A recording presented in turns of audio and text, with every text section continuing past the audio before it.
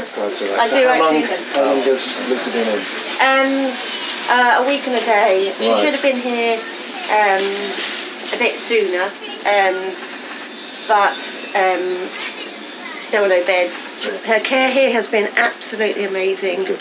The doctors, the nurses, everyone on the ward is just, they're brilliant, considering what they're under, considering the shortages of staff, considering the lack of resources. We had problems in the NHS before we went into the pandemic. We were short of doctors, we were short of beds going into the pandemic. So I think it's really wrong to blame it on the pandemic. And actually, the damage that you're doing to families like myself is terrible, because it was agony for us as a family.